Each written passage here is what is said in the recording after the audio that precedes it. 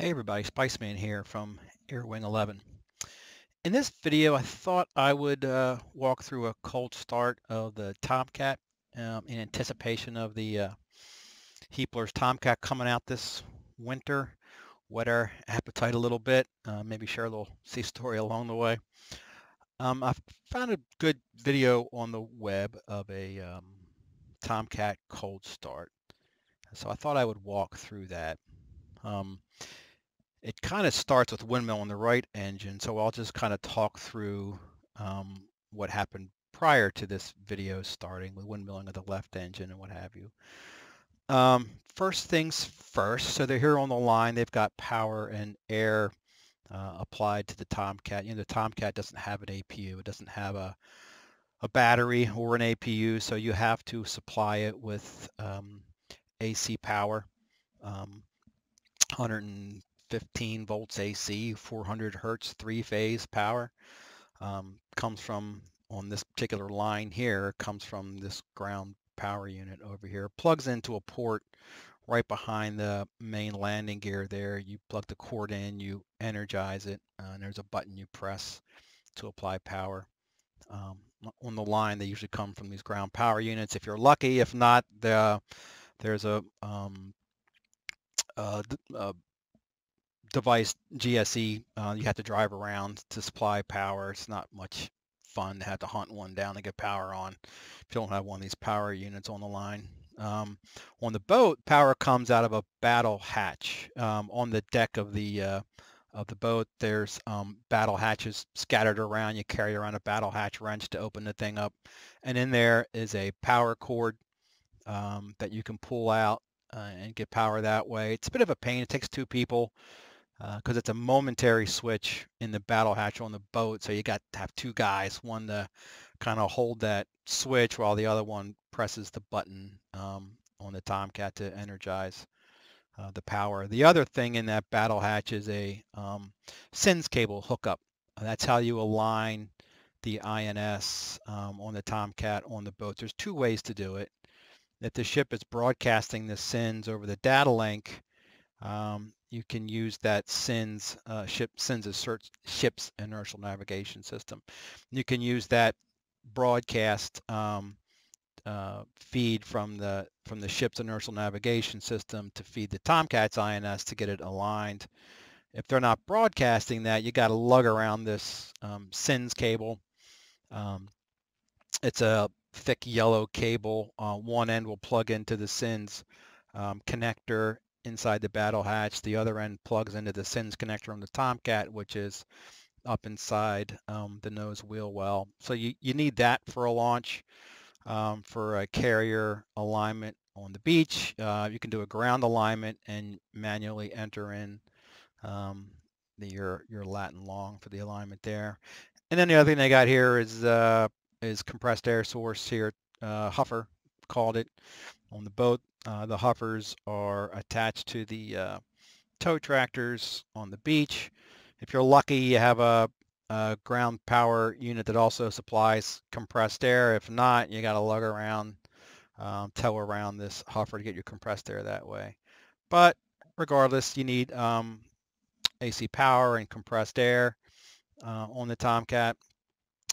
Now, so what they did here before this video started, number one, they had power applied, the air crew got in the plane, and they ran some tests. So up in the cockpit is this master test panel. It's back on the right-hand console. So when the air crew got in, got strapped on, they made sure power was applied, and they ran through a couple tests on the master test panel. The way this thing works is that you pull this knob up, you turn it, and then you push it down to initiate the test. So before startup, they ran a lights test, made sure all the lights were working in both the front and the back seat. They ran fire detection test. Fire detection test is you'll get if it works, you'll get a go light on the master test panel. The left and right fire lights will come on. It checks several things. It verifies continuity through the squibs, the little explosive devices that fire off the extinguisher system. Verifies that's good. I think it measures for voltage present at the fire extinguisher switches on the front panel. And I think it also checks that the fire bottles are actually pressurized as well. So the pilot did that, and then the pilot also did an instrument check. When you do the instrument check, a bunch of the tapes run to preset positions. The RPM, the EGT, the fuel flow tapes went to preset positions. The AOA indexer, the wing sweep indicator went to preset positions. Is a good test. The fuel quantity went to 2,000 pounds in both the indicator in the front and the indicator in the rear seat. Went to 2,000 pounds. The oxygen quantity went to 2 liters. The F-14 A and B use liquid oxygen bottles. I believe it's 2 bottles, and I think they're 10 liters each. So the oxygen quantity indicator went to 2 liters as part of a good instrument test.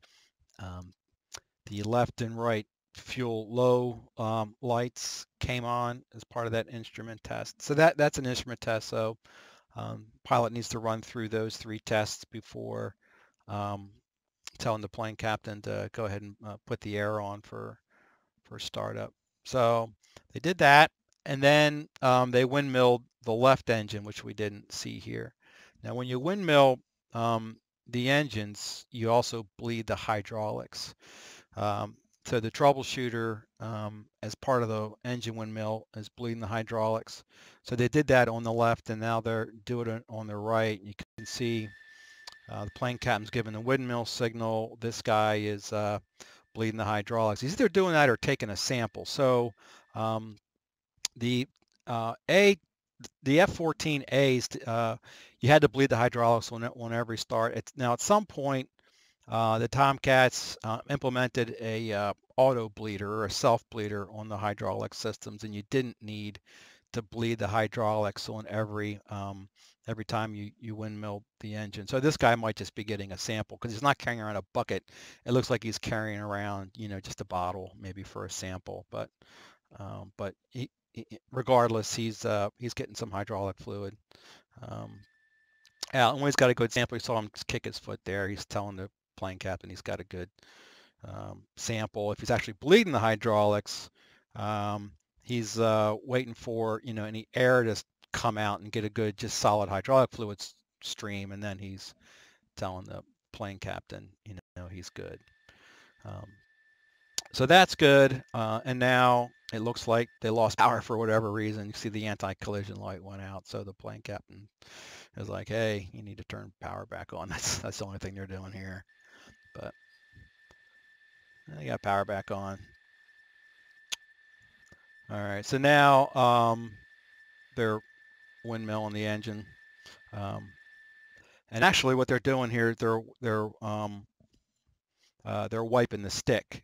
So the other thing the pilot is doing right now, prior to actually starting the engine, is he's testing the emergency flight hydraulic pump. So the emergency flight hydraulic pump, the switch is also on the master test panel. It's a electrically driven hydraulic pump. So what it does, it has 2 modes, low and high. It provides emergency hydraulic pressure in the event the hydraulic pump fails. And the pilot is cycling it from low to high and wiping the stick just to make sure, just to verify that it's working. He's got good hydraulic pressure. I believe the Tomcat can run indefinitely with it in low. In high, I believe you get 8 minutes of hydraulic pressure running it on high. But that's what he's doing right now. And in the cockpit, he's looking for A, that he's got hydraulic pressure, and B, that on the hydraulic pressure indicator, there's the emergency flight 2 windows there. The flags will go from off to on when he's cycling that emergency flight hydraulic pump. So that's what he's doing now. He's running that, and he's wiping the stick as he's doing that. And then when that's good, he'll give a thumbs up, and then the plane captain will go ahead and have him windmill and start. And so what he's doing now, the engine crank switch here on the panel just outboard of the throttle. Put the crank switch in right. The engine will windmill. When it gets to 20%, he'll go around the horn on the throttle, bring it out of idle cutoff into idle, and then the engine should light off. He's also keeping his finger on that because this crank switch auto centers when it gets to 50% RPM, and the pilot's making sure that happens, because if it doesn't, something is broken or whatever, and it doesn't shut the starter off at 50% there, you could burn up the starter. So that's the other thing the pilot is watching for as he's starting the engine.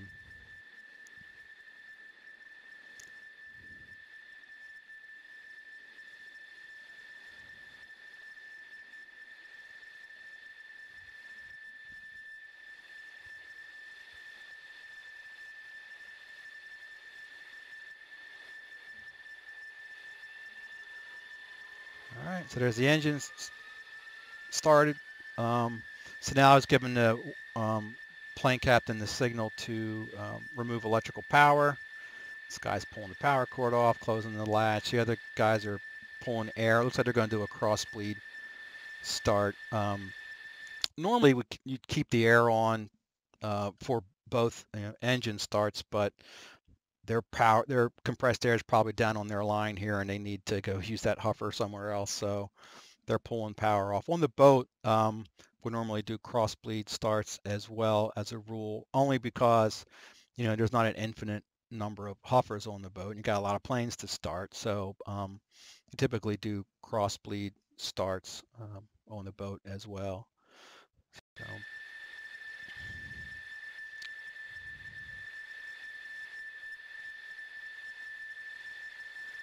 Now, since they're doing a crossbleed start, the other thing the pilot is doing is selecting the right engine as the air source, so that they have cooling air, since they've lost the compressed air from the huffer.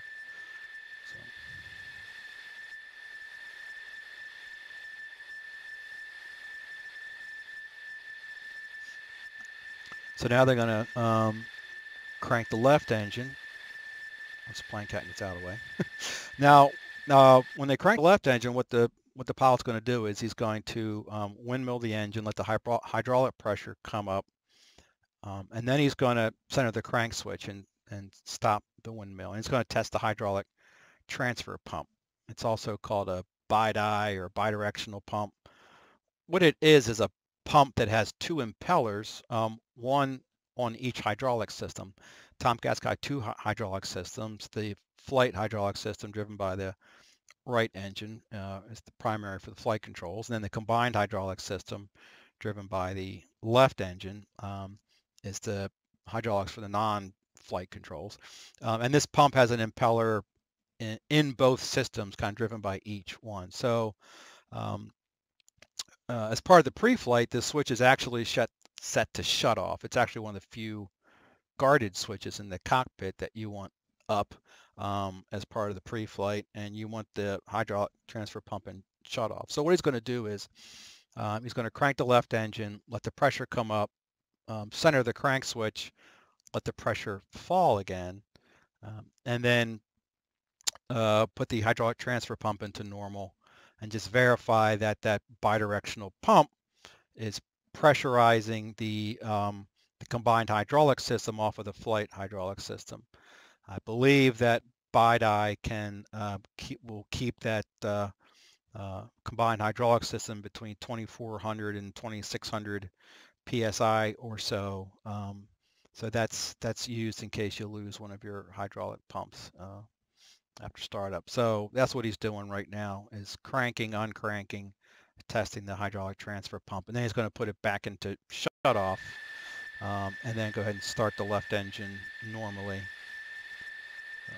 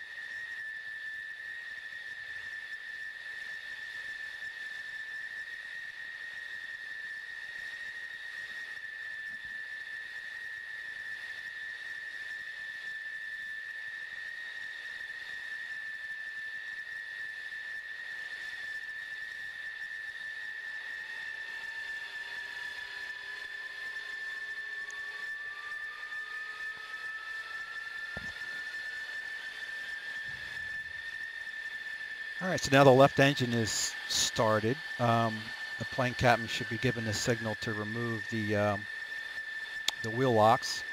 So yeah, swiping down the arms there, that's the signal to the guys to pull off the down locks for the landing gear. Now the other thing the pilot is going to do now while they're doing that is turn on the stability augmentation system, engage the pitch roll and yaw computers, and check the fault display for any faults on that system.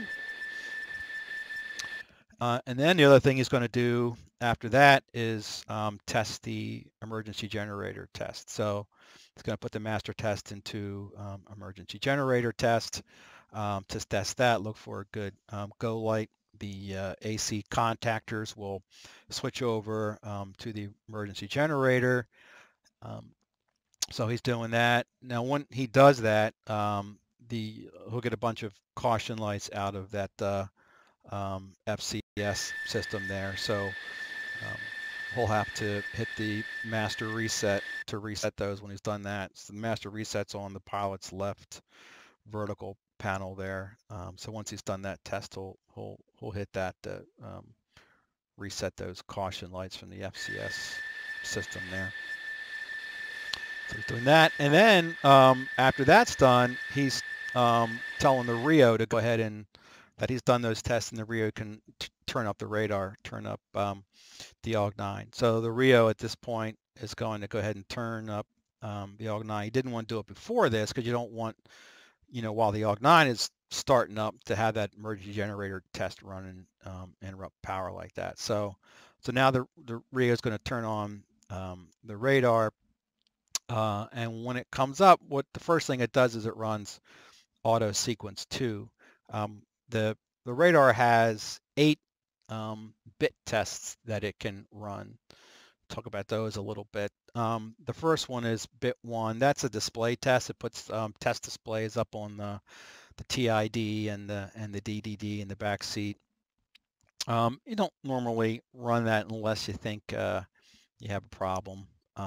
Sequence 2 is the computer subsystem test, and that runs automatically when the radar powers on. So that's what it's doing now. On the TID display, sorry I don't have a better picture of the TID. This is just kind of out of the NATOP. So this is kind of the initial display that you see when auto sequence 2 is running. It's got a bit box there with the 2 in the top left for sequence 2 is running. The bottom left is a little indicator of whether the test is passed or not. You'll get a check mark if it's passed. You'll get a D if it's degraded. And then down in the bottom here is a list of the radar modes that it's checking during this sequence 2 test. And above each one of these, you'll get an X or a D or a check mark if it's passed. So that's kind of what it looks like. Sequence 2 rarely fails. In my 10 years on the Tomcat, I didn't see sequence 2 fail much. I did see the computer subsystem either usually working or it's not.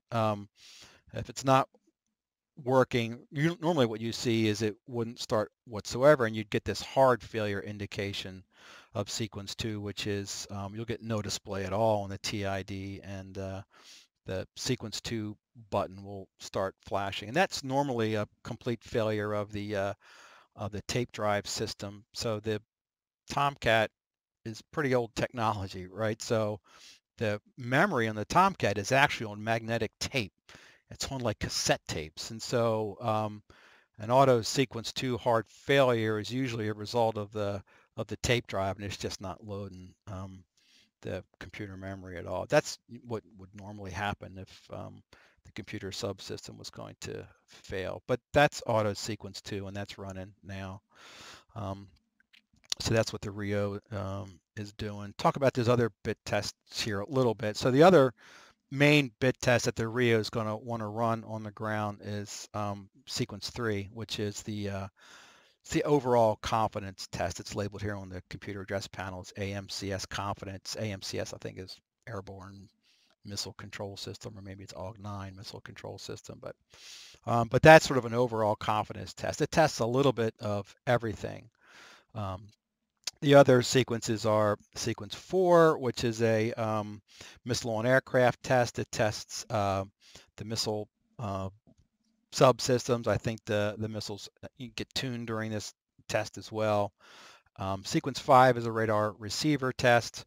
In the front of the radome is a little waveguide horn that's inside there, and the radar actually sends itself a little test target. And sequence 5 tests the radar receiver's ability to receive that sort of test target. Sequence 6 is a transmitter test that is a detailed bit tests of the radar transmitter subsystem, puts it through its paces. It doesn't actually, when you're on the deck, there is a coaxial or a waveguide switch inside the transmitter that switches in a dummy load. So you're not actually radiating anything when you've got the transmitter on the ground. It switches in a dummy load. When you go right off wheels, that dummy load is switched out. But so sequence 6 is a transmitter test. Sequence 7 is an antenna test, puts the antenna through its various pointing modes. The antenna on the Tomcat is hydraulically driven. It's not actually driven off the Tomcat's hydraulic system. It has its own self-contained little hydraulic system, hydraulic pump in the antenna itself. And you can feel during that sequence test, we don't fly in a simulator. We don't actually get to feel the machine around us, but that antenna is actually pretty strong, and you can kind of feel it chunking around up through your seat and up through your feet when that antenna is going through that antenna bit sequence there. But that's what sequence 7 is, an antenna test. Sequence 8 is single target track test. It again uses that waveguide horn in the front of the radome. The radar will actually give itself a target to lock onto, and sequence 8 basically locks onto that target and tracks it through its range from, I can't remember what distance this fake target starts at, but it starts at some distance, and the radar kind of tracks it in close during this sequence 8 test.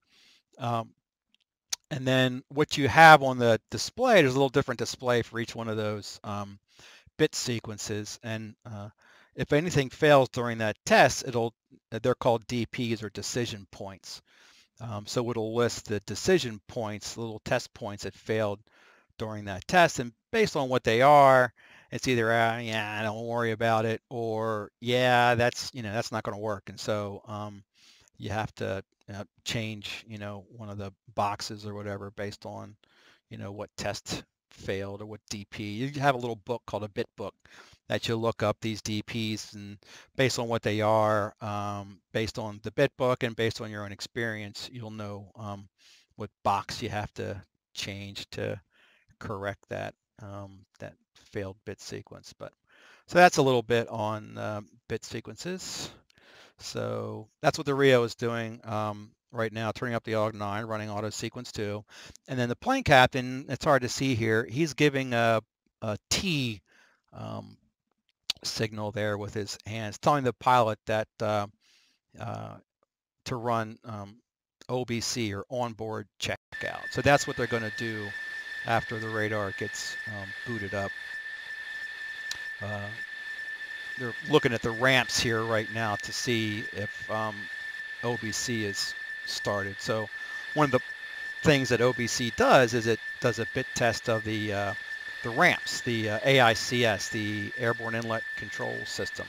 And then during that bit test, the system will cycle the inlet ramps.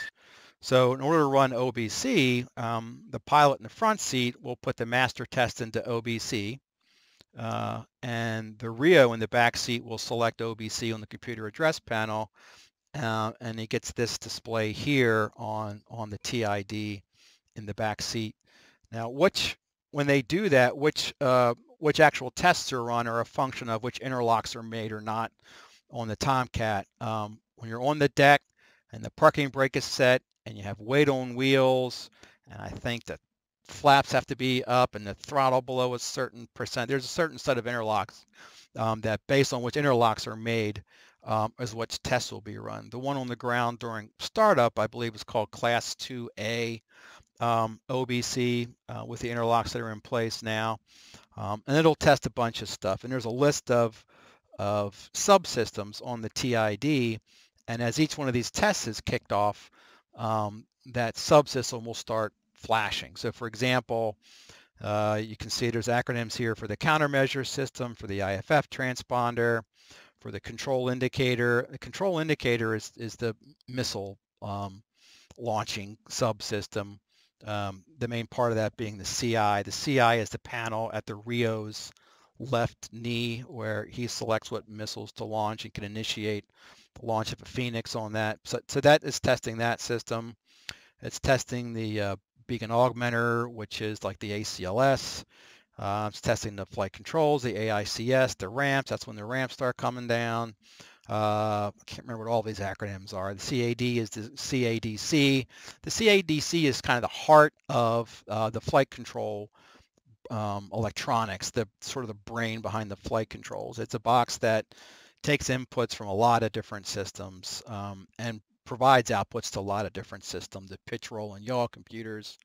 It gets inputs from the pedostatic system. It's got pedostatic plumbing, sort of into it. So it knows, the static pressure and the pedo pressure. It's what provides outputs to the roll computer, like when the pilot throws the stick, right? If you're at high speed, the CADC is going to say, we don't need the spoilers. We're at high speed here. We'll just do it with differential stabs. But if you're at low speed, on the stick has a transducer. A transducer basically turns a physical force into a voltage, and that goes to the CADC. So if you're at low speed and the pilot is throwing the stick with a certain pressure, well, the CADC says, hey, I'm below a certain speed. I'm getting this input pressure from the control stick here. I'm going to throw the spoilers up, right? So the CADC will raise the spoilers. CADC decides where to sweep the wings. It's got the wing sweep schedule in it, and based on airspeed and pressure and altitude, it's going to decide where the wings should be. So the CADC is kind of the heart of the flight control brains there. The other things that's OBC is testing is the radar warning, the radar altimeter, the TACAN, the display group.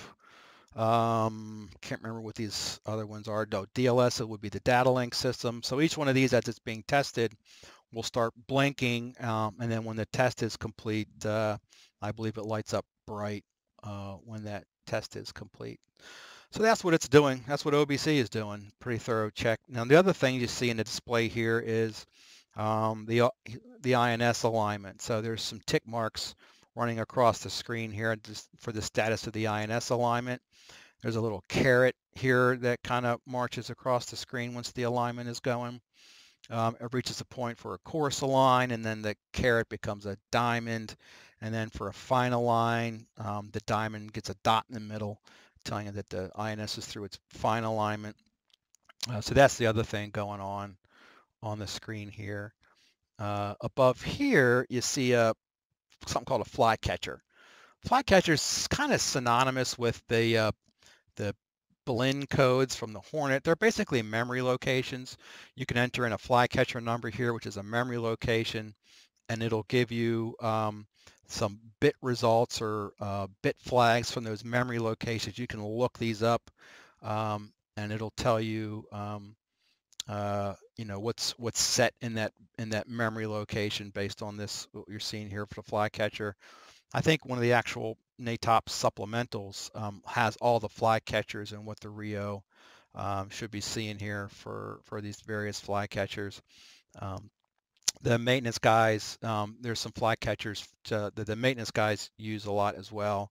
In that bit book I mentioned earlier, they'll have what you should be seeing in those maintenance flycatchers for these memory locations. So that's the other thing you see up here is flycatcher. And then above that, you see the Latin long that the system is either getting from the carrier via that RF SINs or the SINs cable, as I mentioned before, or on the beach, the Rio would enter the lat and long here as well. So this looks like so here's latitude north 34 degrees 57, longitude west 115 is on the west coast somewhere.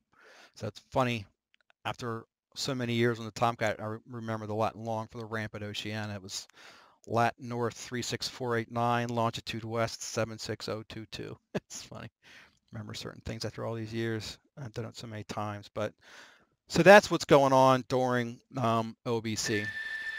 And the plane captain is watching to see the ramp start to come down. That's the plane captain's sign that OBC has started. So there the ramps start cycling down. So now they're moving on to the next test here.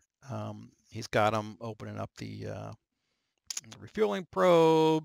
So the pilot's doing that. That's on the pilot's left vertical panel there.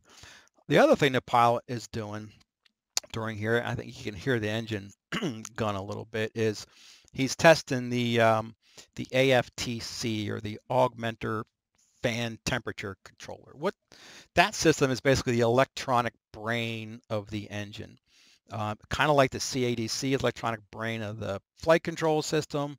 Well, the AFTC is kind of the electronic brain of the engine. It gets inputs from lots of various sources and controls things like, the fuel control, the guide vanes at the front of the engine that, turn to control the air geometry of the air entering the engines. They control the afterburner fuel controller, all those things. If you're, any of you are out there familiar with civilian planes, there's a system called FADEC that they use for civilian planes. Well, this is a kind of a similar thing on the Tomcat, the AFTC, and it has sort of a fail-safe mode.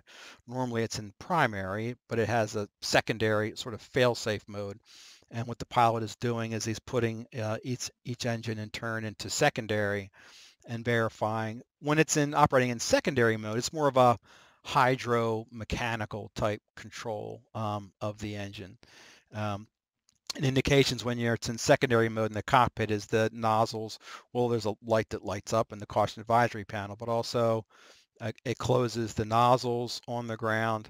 So he's looking for that. When you're also in secondary mode in flight, afterburner is inhibited, and I believe the thrust is derated based on a schedule of altitudes or whatever. Thrust is derated a little bit in secondary mode as well. But the pilot is putting them in secondary, checking for the light, and then in the nozzles, and I think probably bumping the throttles as well just to make sure that there still is throttle control in secondary mode. I think that's the test of the AFTC. So that's the other thing he's doing here in this portion of the startup.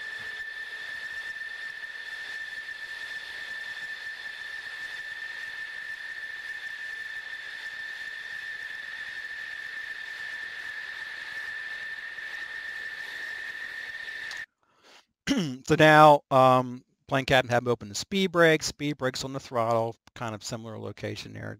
It's the Hornet. So he's opening the speed brakes and looking on the surface position indicator, making sure he's got a good speed brake indicator there. That's the other thing he's doing now.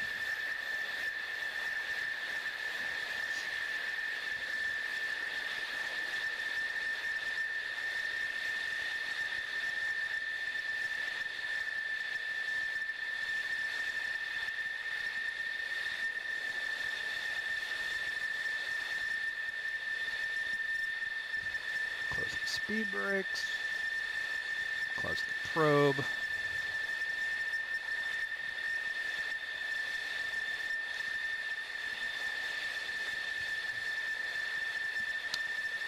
So now the other thing the pilot is verifying is that the DFCS indications there, that that's no fault indications there as a result of OBC.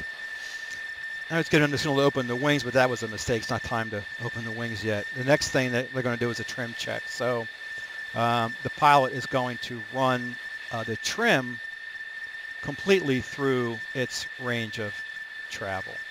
So it's going to go full nose up, full nose down on the trim, full right wing down, full left wing down. So that's the other thing they're doing here.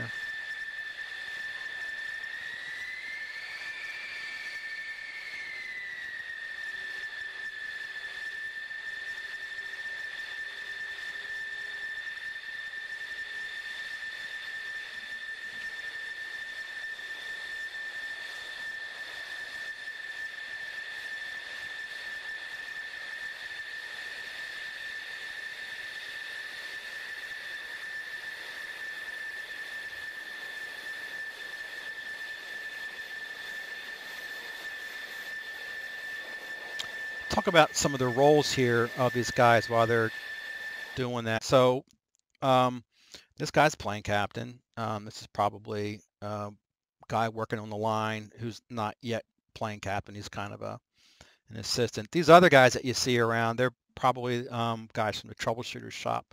So what the troubleshooter's shop is, they're the guys that do the servicing of the plane. They service the hydraulics, change tires, brakes and stuff like that, that sort of stuff. And these light bulbs burnt out, they'll change those. And they'll sign off on the plane captain's inspections. There's two types of inspections the plane captain does on the plane. There's a turnaround inspection between flights that the plane captain will do. It's basically just checking fluid levels and pneumatic levels and whatnot. And then there's a daily inspection the plane captain will do at the end of after the last flight of every day, which is a little bit more thorough. But the troubleshooter will sign off any discrepancies from those types of inspections. The other thing the troubleshooters do is they're the final checkers on the CAT. You've ever seen the videos of plane coming up to the catapult. The troubleshooters meet it. They do a walk around when the plane's in tension and in afterburner, and they wipe the stick. The troubleshooters are at the rear of the plane there. They're watching that, and they give their thumbs up. The shooter on the CAT, there's several thumbs up he needs to get. Ever seen the video? He kind of points at 3 different places and then does his thumbs up thing to shoot the plane. Well, one of the folks that he's pointing at is the troubleshooter. So the troubleshooters at the back of the plane, they kind of get down on one knee so they can see each other. The troubleshooter on the side where the shooter is, they both, watch the stick wipe out, make sure there's no leaks, that the spoilers pop up, all that sort of stuff. And then the pilot on the shooter side will get the thumbs up from the pilot on the far side, or from the troubleshooter on the far side.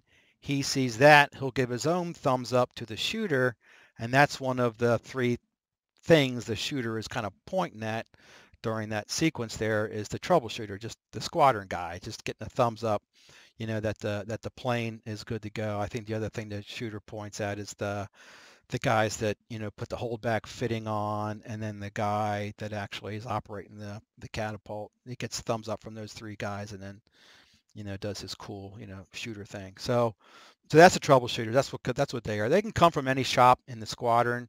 I was a troubleshooter for a while, and I was an avionics guy. I was in the IWT, the Integrated Weapons Team. So I was an avionics guy, but I did a tour in the troubleshooters, changing tires and brakes and stuff as well.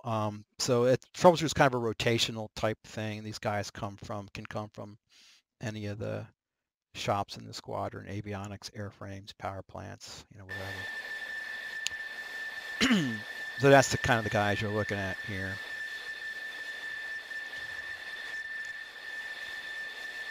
So that got thumbs up from the speed brakes guy. So now I believe they're going to go ahead and spread the wings. Now on the boat, this will be the end of it, right? You do the trim check and you're done, because obviously you're not spreading the wings on the boat. But here on the beach, they're spreading the wings and running through that part of the startup. So now the pilot is putting the wings forward with the wing sweep handle, checking those indications. Quick look here at the wing sweep indicator. Wing sweep indicator's got 3 kind of tapes to it, 3 bars. On the very rightmost is the current wing sweep position. The middle one is the commanded wing sweep position. And then the left one is the forwardmost allowed wing sweep position. This is the CADC saying, hey, based on flight conditions, this is as far as I'm going to allow the wing sweep to go. So if the pilot was trying to, on the throttle, there's the wing sweep. It's this bottom one here. It's got fore and aft, which are momentary. It's got bomb, which is a detented position. You put it in bomb, it'll stay there. And it's got auto, which is also a detented position. You put it in auto, it'll stay there. But let's say the pilot tried to drive the wings forward. The wings would not go any farther forward than that that indication there on the left. And once, if he, let's just say he just kept the button mashed down, the wings would stop sweeping at that point and enter auto mode once they got to that forwardmost point. So that's what that is. It's the most forward point the CADC is going to allow the wings to sweep. So he's sweeping the wings out, and then he's going to put the flaps down, flap handle. Flaps controls flaps and slats. They're not controlled separately. And then they're wiping the stick, checking for the throttles, the spoilers to cycle. Now he's doing the rudders. And now he's going to do the spoilers. Now, there's like 3 different checks here for the spoilers. There's like a lot going on here in the next sort of 7 seconds. So what the pilot is doing is, number one, he's testing the spoiler brakes, right? He's putting the spoiler brakes in the spoiler brake. Spoilers will pop up. He's testing that, A, that they come up, B, that if he bumps the throttle off of idle, that they'll go back down. He's checking that.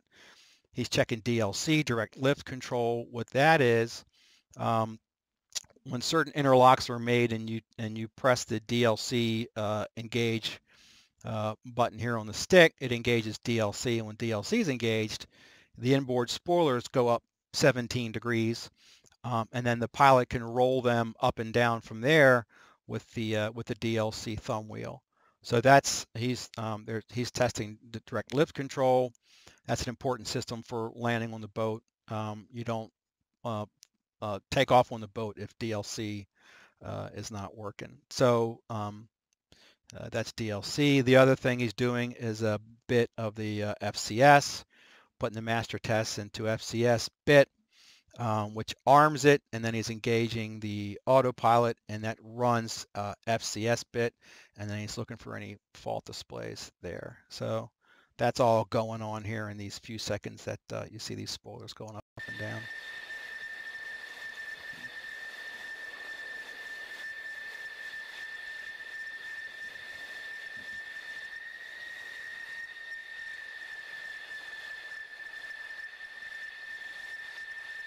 So now they're closing the flaps and slats. Flap handle.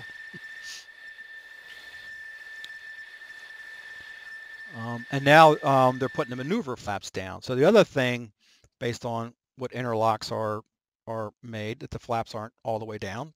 This is now a maneuvering flap thumb wheel. So what that is the pilot can roll the maneuvering flaps down with the thumb wheel, roll them up and down. So that's what he's checking now. And now he's putting the wings back into bomb. This is the wing sweep hat switch on the throttle. Talked about it's got the fore and aft and auto and then bomb. So he's putting them back into bomb now. Switch the wings back to 55 degrees. And the maneuvering flaps come up. And then he's putting the wings full back and then into oversweep. So to put the wings in oversweep from 68 degrees is you use the emergency wing sweep handle. Now the Tomcat has airbags back here. They're fed from bleed air from the engines to inflate these airbags. When the wings are swept back, these airbags inflate to kind of seal the area, underneath the wings. Well, those airbags have to deflate in order to put the wings into oversweep. So lifting up this emergency wing sweep handle bleeds the air out of the airbags and deflates those. Now the other thing that has to happen is the travel of the horizontal stabilators needs to be limited for the wings to be in wing sweep. And so the pilot's looking for the horizontal tail authority light to go out on the caution advisory panel as a sign that the system is ready for the wings to go into oversweep. And then when those two things happen, when he sees that light go out, he can then move the wing sweep handle back into oversweep, and the wings will go into oversweep.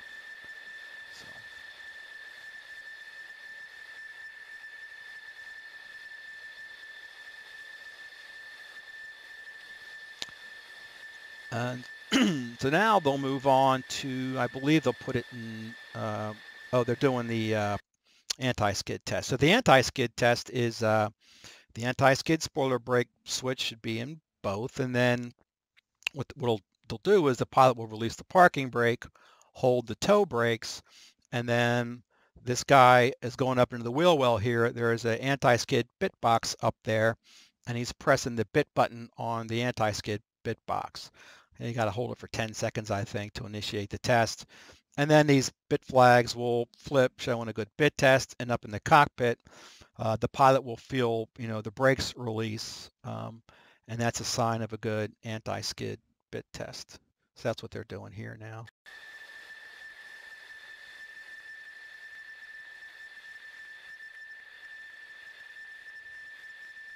So now they'll put it in kneel. You put it in kneel as the switch is there by the landing gear handle. What that does is it lets hydraulic fluid out of the nose strut. There's a kneel valve on the top of the nose strut to extend the nose strut. Lets combined hydraulic fluid into the strut.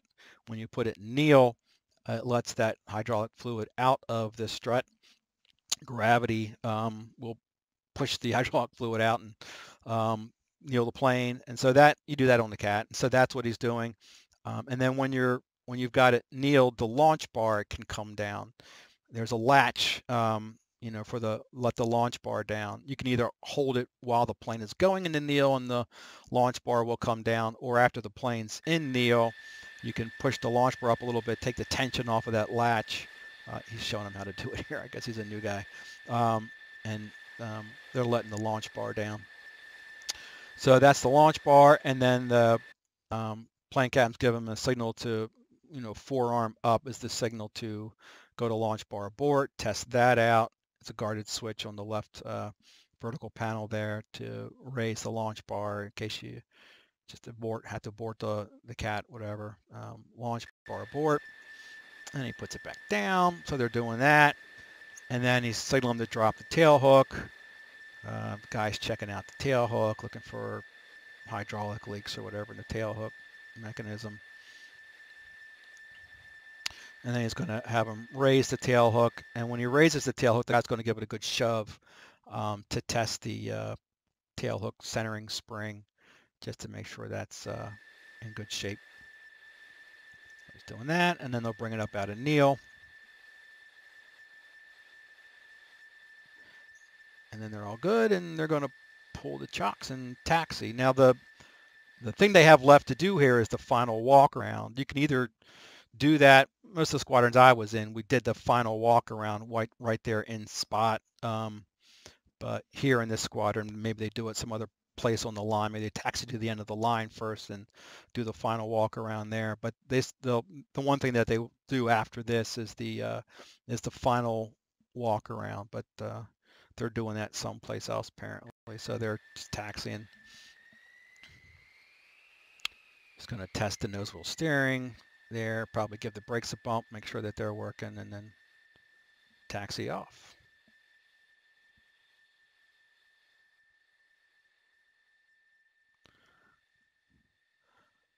So that's it.